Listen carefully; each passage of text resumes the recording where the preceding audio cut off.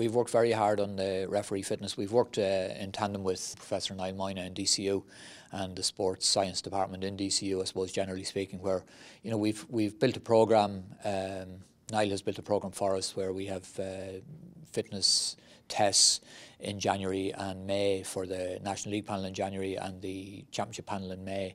And around that then we've a number of training sessions where Niall actually conducts training sessions with the lads. So I suppose, look, it's a very important aspect of refereeing. Of course, it's not the only aspect of refereeing, but it is very important, and we've worked very hard on improving referees' fitness over the last number of years. Science had moved on, and a lot of the teams, particularly the Ulster teams, are now starting to use science in the preparation of their teams, and the teams are just getting fitter. And the day of the referee, taking the winter off and turning back on again in March or April was long gone. And I think the GAA realised that because the fitness level of the players had moved way beyond that of the players, something had to be done. It's amazing the way I suppose football and hurling have, got fitter and faster, and I suppose we've had to kind of keep up, so be a lot more scientific as well. Like previously we used to do kind of I think 7.5 laps or 3,000 metre run or thereabouts in 15.5 minutes. Now it's kind of bleep tests and it's sprints, and I suppose again it reflects the way inter-county teams are gone. There's very few inter-county teams doing laps and laps. Mick O'Dwyer and Laois and Kildare were the last team to start doing laps and laps and laps. Now it's all about sprints and science and ladders and you name it. So yeah, it's fairly big changes, all right, yeah. I wouldn't be so worried about the kilometres run, because you run as much as you have to in a match to make the correct calls, but certainly you're going to push yourself. I mean, any referee that starts off at the start of the year wants to referee an All-Ireland final, and that means performing at the highest level he can throughout the whole year. One mistake could cost you a place in a quarter-final appointment, semi-final or final. So our main goal is to referee that All-Ireland final, and that means we have to be as fit as we can throughout the whole of the year.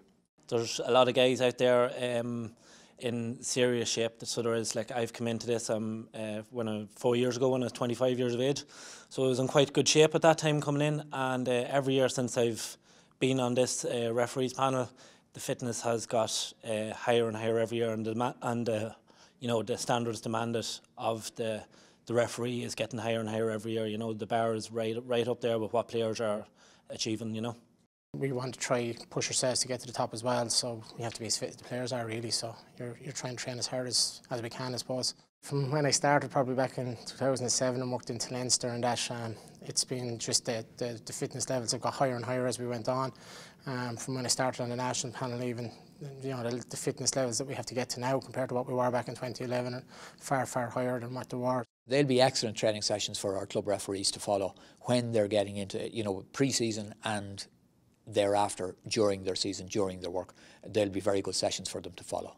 I mean, well, that's, it's interesting. I mean, the problem with GPS and a lot of this modern technology, you're getting thousands of pieces of information every minute, and it's what to do and to present that in a way that's useful to the referees.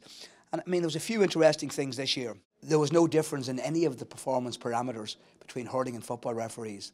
And I was always under the opinion that hurling referees stood in the middle of the pitch and the ball just went over their head for the entirety of the game. And obviously it's not. I mean, no matter what parameter we looked at, they were identical.